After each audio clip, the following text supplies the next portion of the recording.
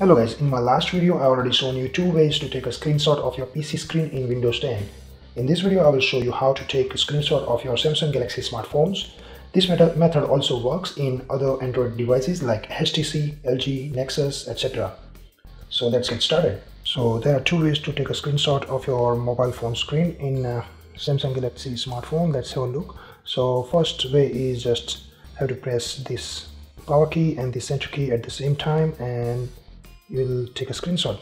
And see, screenshot is captured. So now you can drag down and can see.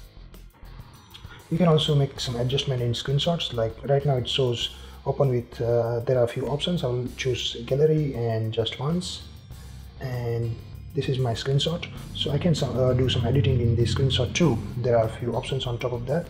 So let's have a click, and you will see here tone adjustment and effects and portraits and everything. So you can play around with this adjustment and you will find some options, and click done after you adjust everything, and then click onto this floppy disk logo, and it will be saved in two qualities, high quality and medium quality. So we'll choose high quality and then save,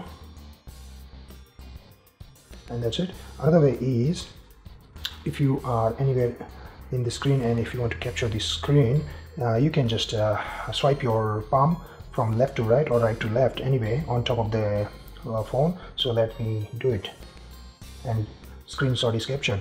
So this is one more easiest way to capture the screenshot, again from left to right or right to left. That's it. If this way won't work, then you have to go to settings. In settings you will find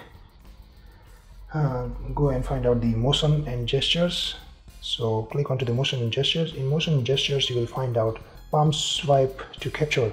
Make sure this palm swipe to capture is on. If it's off, then it will not work. So make sure to turn it on, and that's it. You are ready to capture your screenshot.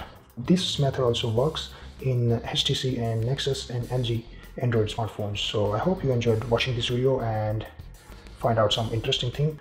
So thanks for watching. See you next time. Bye bye.